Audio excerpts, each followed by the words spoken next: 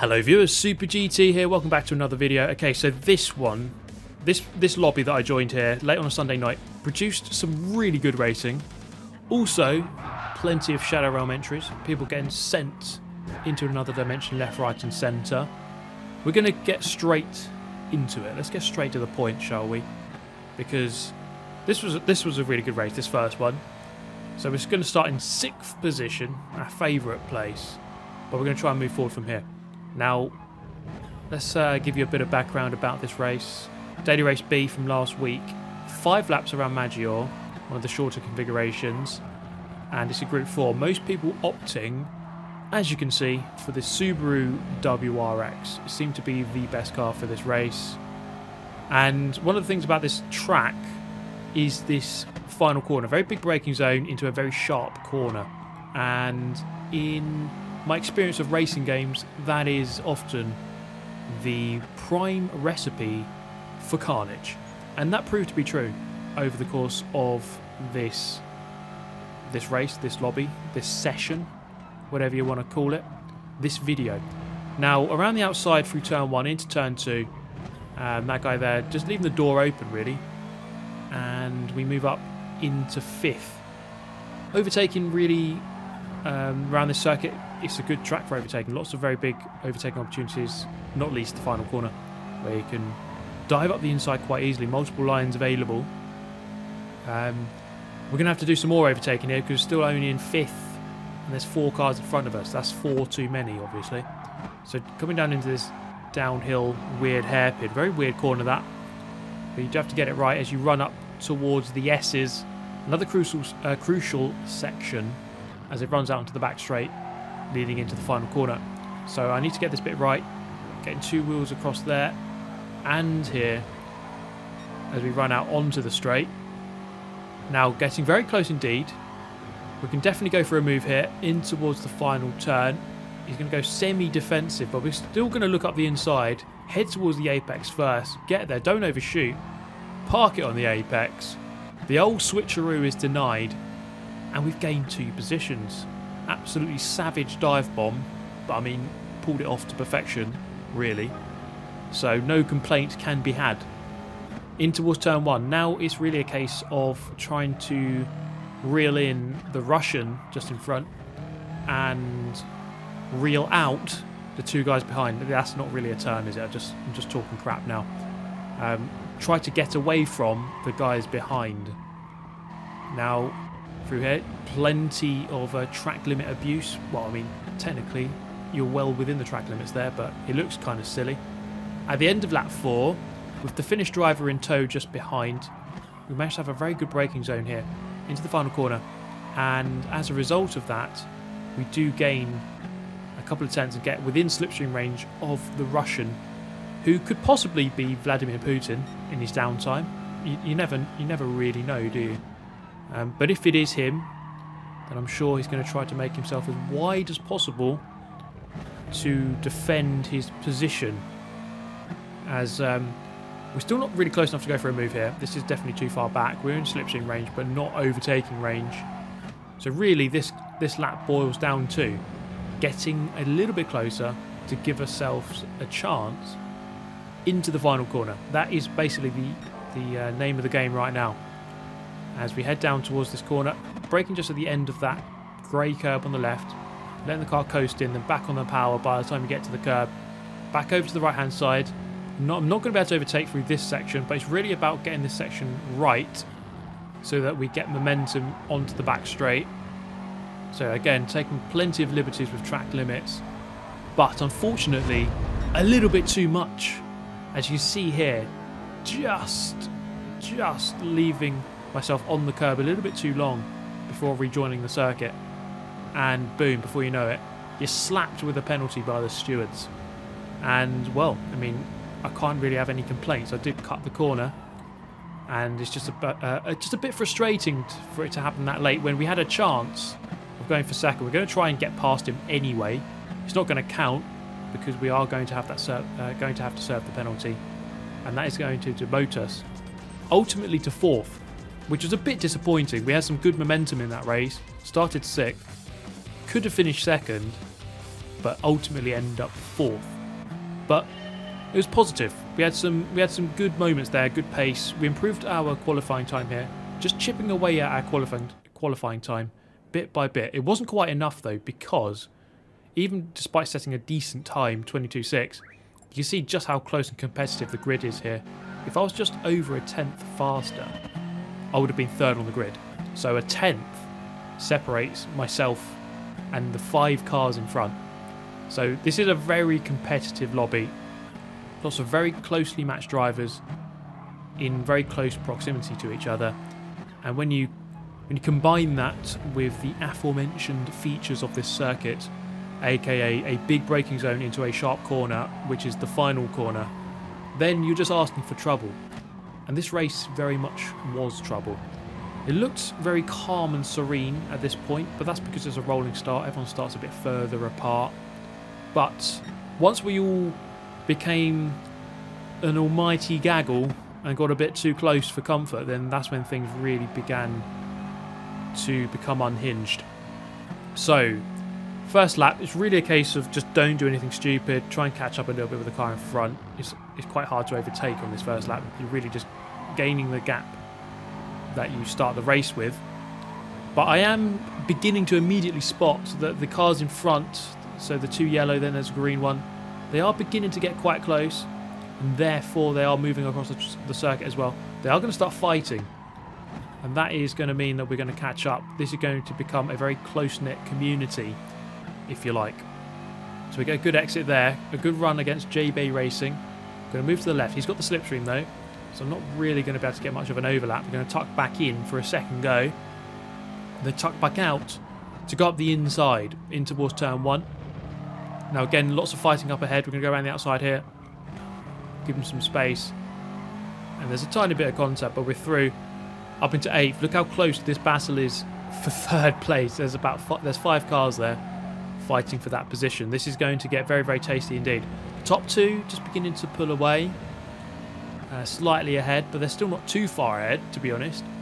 Now coming down here, I'm not close enough. I could probably defend, but I don't really want to lose too much time. So I'm just going to take the normal racing line and see if we can catch up as quickly as possible. And then the Finnish driver just gets shoved out wide. We're going to cut back, go to the inside, and take 7th position here. The Russian there, Vladimir Putin, actually moves up into 3rd position. I think he gained like 3 positions on that corner. And all of a sudden, we're in the thick of battle here. And this is where things can get very, very tasty indeed. So coming in towards the final corner, we're going to look up the inside of this guy. We're going to go 4 abreast temporarily, if you looked at the radar there. The Finnish driver overtaking all 3 of us, moving from 8th to 5th. And from 9th to 5th. So good job from him. And I'm currently in 6th. I'm going to have to defend this position. We're nearly 4 abreast here into towards the first corner. And I just have to make sure I secure this position. I have, thankfully. So that Croatian driver and the Czech driver behind, engaging in battle and losing many positions. They were well up in the position, but then they were just fighting way too much. And suddenly began to drop positions. Now it's a case of just trying to pull away from that group and try to make some forward progress. If we can do that, that would be fantastic. The top 2, again, not too far away. Still fighting away at the front of the pack. Going to have to try and get a good run here. You see the Finnish driver doesn't take the first part of the S's too well. That means we get some good momentum here. Onto the straight. We've timed this momentum perfectly. We're going to tuck to the right-hand side. He didn't defend it.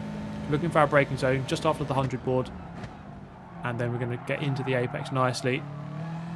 And reclaim 5th position. So this is a very important lap. Lap 4 out of 5 just coming up. I just need to make sure I have a perfect lap here and try to reel in the 2 in front. And it didn't really take too much for that to happen, because as you can see, both of them, the pair of them, began to engage in what closely resembles World War III. As we develop through this lap, you'll see that they really develop a very close disliking for each other and begin to start punting each other out of the way. So no love lost here between the French driver and the Russian driver, but we have a good good chance of finishing third. Driver behind with a penalty. Frenchman going very defensive here. Let's see how this one develops. I've taken note that they are very aware of each other, these two. So I don't really want to get caught up in their conflict. And this is very much a theme of Gran Turismo. It's very much a theme of online racing. You see two people, they clearly want to knock 7 shades out of each other. You just have to make sure that you don't get caught up in that. So as we come up towards the final corner, let's see what happens. The Frenchman goes very defensive. Russian as well goes to the inside. We're going to go to the outside and try the old switcheroo, and it works to perfection. Absolutely insanely beautiful move. We move up into third. We started 9th. That's up 6. Can we catch up with the top 2?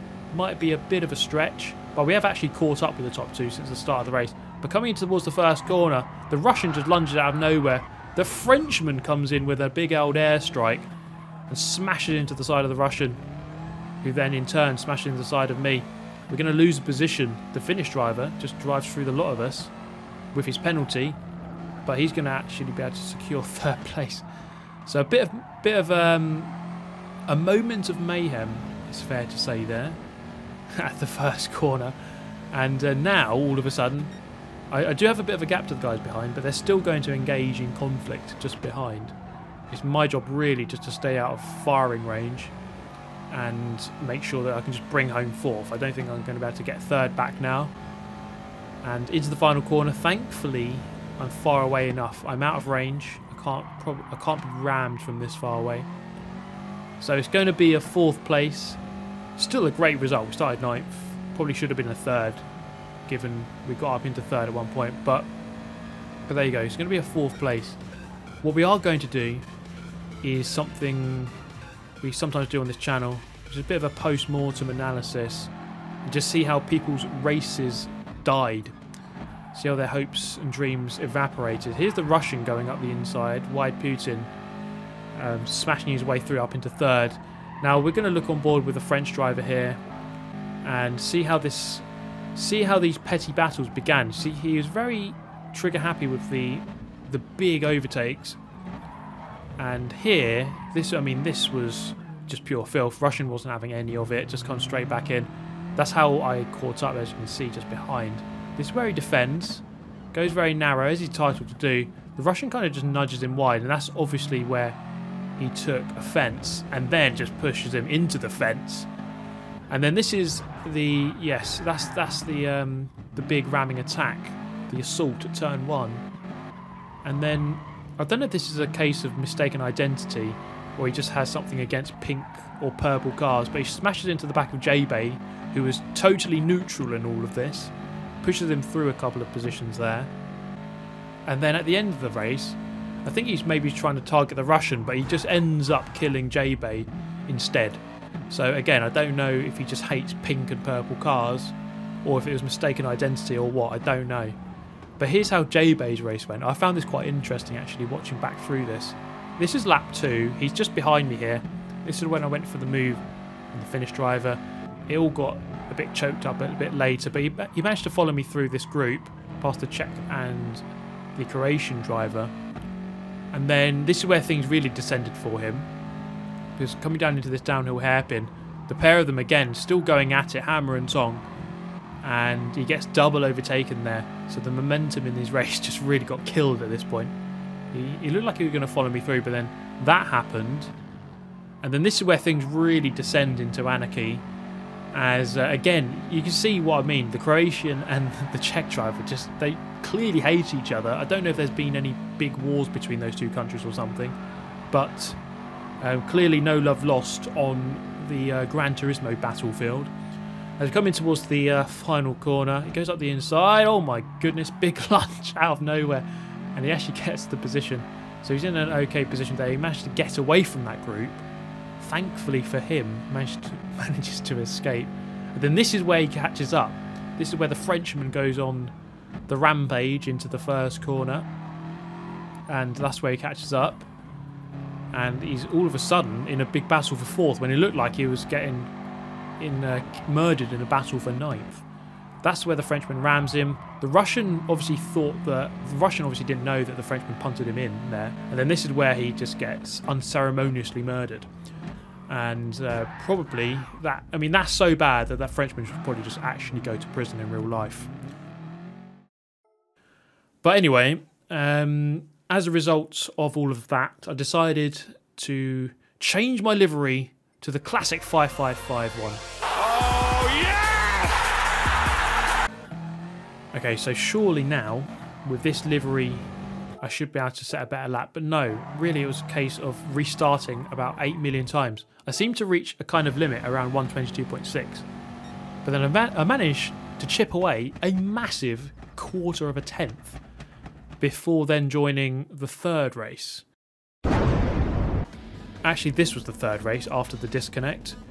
And as you can see, we're going to start third on the grid. Now, the thing I was very wary about on this one was the fact that the two guys in front were in the same team, GTD, both from Italy. So I'm always conscious of these little things, these little factors. Perhaps, you just never know, they might be on a group chat, party chat together, talking with each other. Nothing wrong with that, but you just have to be aware that they could be working together in some way. Not a bad thing. It's just that you might have more work cut out in order to try to beat them both. So I was aware that obviously I had to try to really get past this guy in second, and then very quickly try to get into the lead before they both could attack me at the same time. So coming round onto the back straight, end of lap number 2. Not quite close enough to go for this move. He's going to go half defensive. We're going to look for the deep line and maybe go for the old switcheroo. Doesn't quite work there, but we are probing at second place for the time being. We've still got 3 laps though to try to do it. And here he brakes a little bit early, and I didn't really even want to go for that move, but I kind of had to go for the space, otherwise I would have hit him. So we're going to have to settle into third here. And the only thing that really has done is knock him out of the slipstream range. So now it's actually going to be easy to overtake it. So onto this back straight here. We're going to look potentially for this move. As we look behind the X-Power, Vladimir Putin lurking ominously in the near distance just behind. He's going to go defensive. So obviously he has quite a defensive mindset. And that has actually proven to be his downfall there. As he goes in too narrow, comes out too wide, and then I can get the cut back on the exit. So now this is a very important phase of the race because I need to break away from that guy and get onto the back of the leader, who is about 9 tenths ahead. I just need to gain about 2 more tenths, and then we'll be back into the slipstream range, and there won't be such a sitting duck for this guy behind. I'm going to try and break the toe. In fact, actually looking behind, he has Vladimir Putin for company, so that's actually a good thing for me. So good on the brakes there, and we actually managed to get back into the slipstream, so that's good. As we now look at I can't get my words out. We now look at midway through lap number 4. We've isolated the leader of the race here, and we have a chance of going for the victory. So the steady progression for the races, we started the first one in 6th, finished 4th, then we started 9th and finished 4th. This one we're going to look up the inside, looking for the lead, and it didn't quite work out. I was up the inside, I hit the apex, and I think there's a bit of a nudge, but we're going to continue here. With 1 more lap left to go, can we get past the Italian and finally win this race? Looking up the inside, just trying to put him off.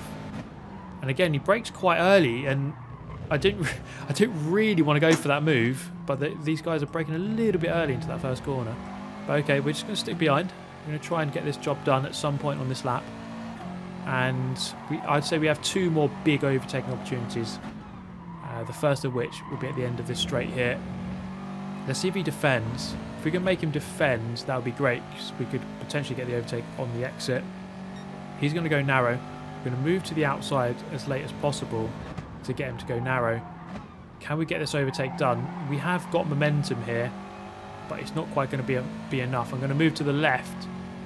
As you can see, he's quite confident that I'm not going to go for that move, and rightly so. I wasn't really within range to go for that, as it wasn't really much of there's not much of a break for that corner. But here I just go a little bit too wide, and you see there it opens up a couple of tenths, crucial couple of tenths, coming into the final lap, the final corner of the final lap. I'm not really close enough to go for this move. So all I can do is maybe hope he goes defensive, which he does, try to get a switch back, and it doesn't quite work. So just a couple of little mistakes there as I try to go for this move and try to win the race. But again, still decent progression. Started at third, we're going to finish second in a very close battle for first. So still very good fun. Very good fun indeed.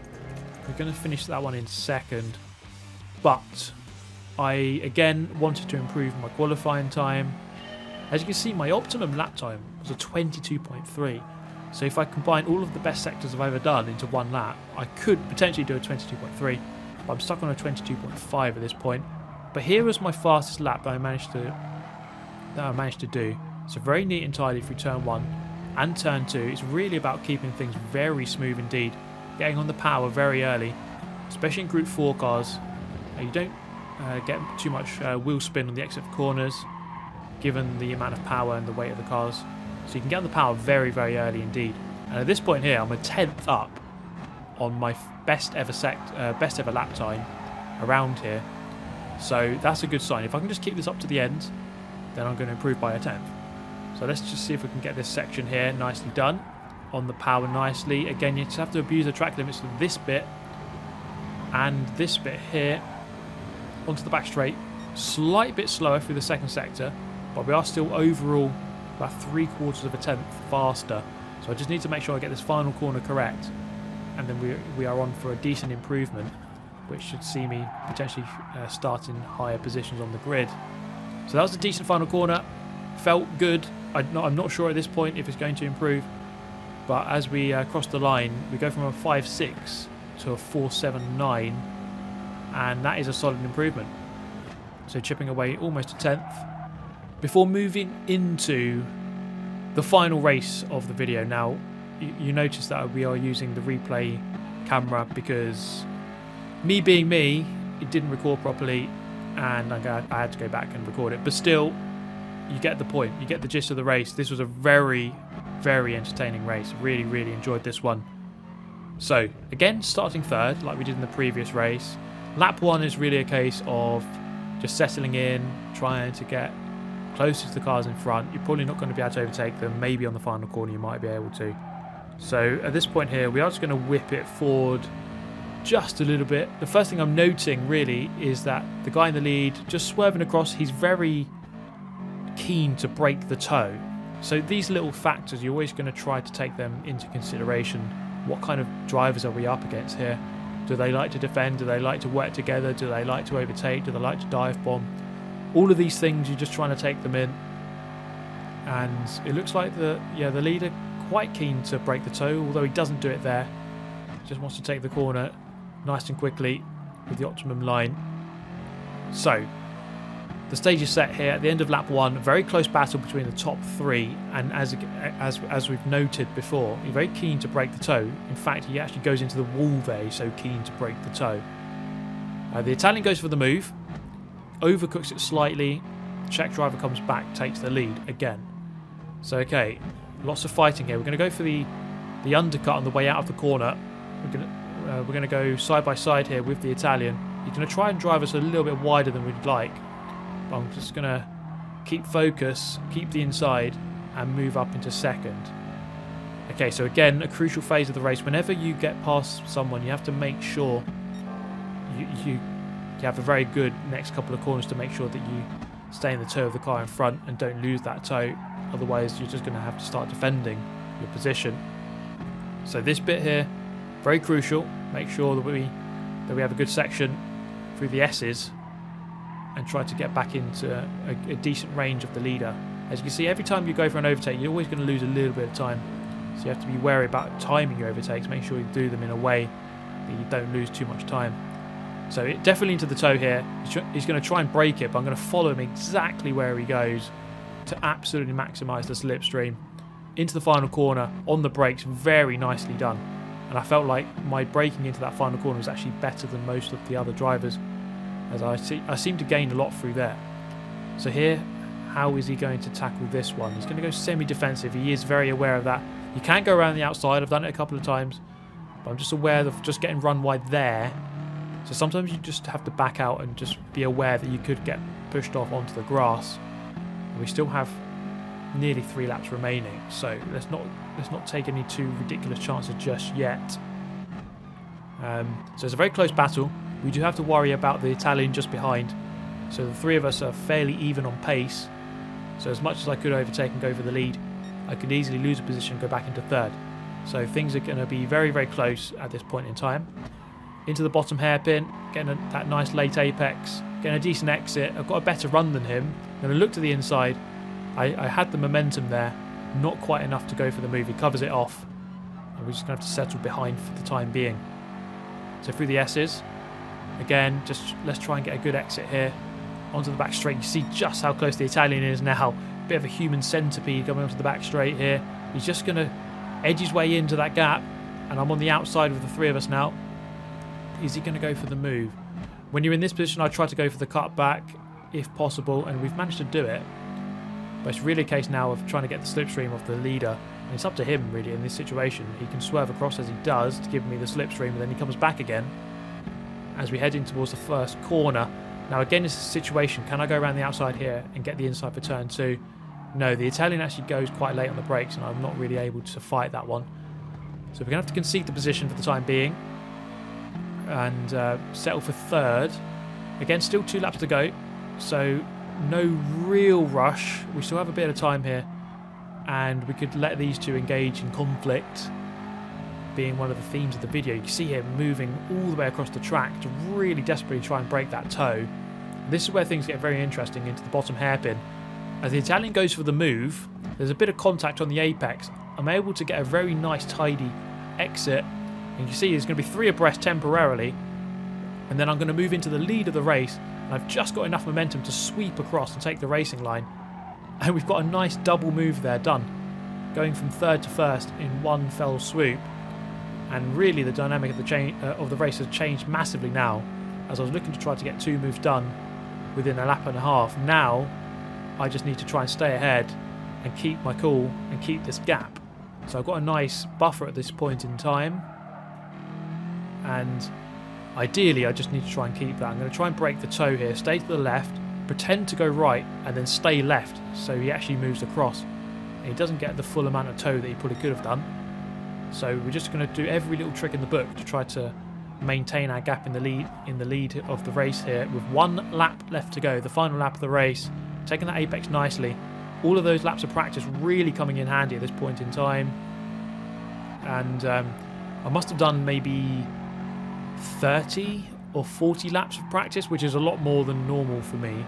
And it was that kind of consistency and regularity that meant that I actually felt very comfortable in this situation, because you might feel that being in the lead of the race in the final lap might be quite nerve-wracking, but I just felt very confident in my ability just to churn out some consistent laps. And actually the second and third began to really fight each other quite strongly, and it just opened up the gap even further. So as you can see, coming into the final corner, I have more than enough of a gap. I don't even have to worry about looking behind and defending this position. So finally, after the 4th race, we're going to come through to win it. So lots of mayhem and carnage throughout these races. We set the fastest lap on the final lap and win the race. Really enjoyable lobby, that. I mean, yes, it descended into anarchy at times, but also it was a very fun combination with the Group 4 cars around this circuit. Lots of overtaking available. So it made for a really fun session. I hope you found it a very fun video. I hope you enjoyed it. Obviously, if you're new to the channel and haven't subscribed, then you know what to do, which is do whatever you want. I'm not going to tell you to subscribe. It's kind of a free world, really, isn't it? So you do what you want. Have a nice day, and I'll see you next time. Goodbye.